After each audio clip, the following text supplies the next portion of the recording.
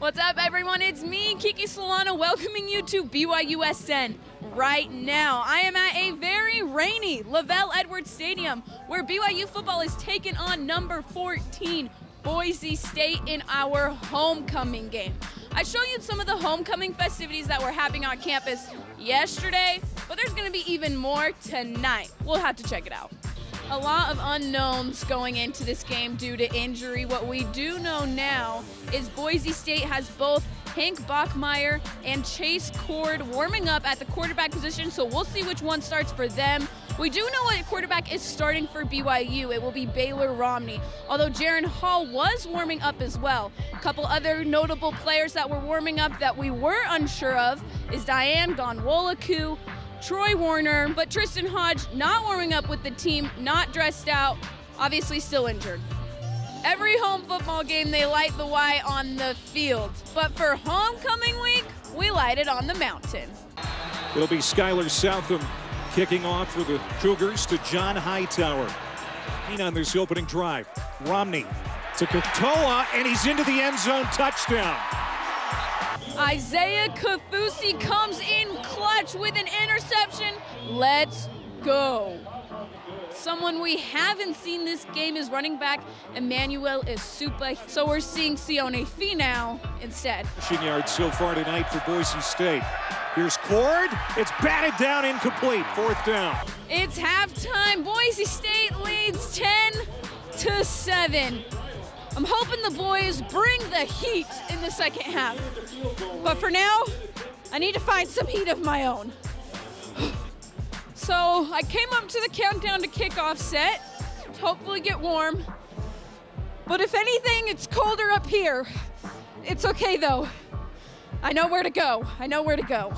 Yeah! The Rock is the best place to stay warm. Rain or shine, baby. The Rock helped a lot, but BYUtv treats us right, okay? We have space heaters here, so if anyone needs me, I'll be here all halftime. Over last week, 6 sacks allowed in that game against USF. Here's Finau, big run. Nobody in his way. Touchdown, Sione Finau. The rain has officially turned to snow, but it's okay because we are all feeling great as Cougar fans right now. BYU scores again, making the score 21-10. Mayor here in Provo. That's intercepted by BYU. Second interception. This is wild.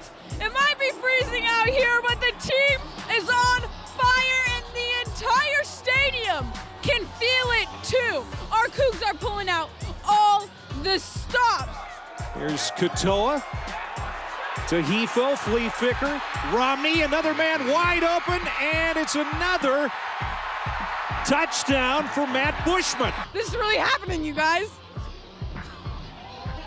We have hit turbulence here in LES, and while we have a second, I just want to take a moment to say how great it feels to have Diane Gonwolaku back. He has 5 tackles so far, including a tackle for loss and a sack. We've got a whole nother quarter with him and the rest of the team. Let's turn this thing up. 1 for 1 tonight on 4th down with a touchdown. This one looks like they got it. Still moving the pile. Clock winds down and BYU wins it 28-25. What a game! I gotta go celebrate. 1 second. Kiki, we have to finish the episode.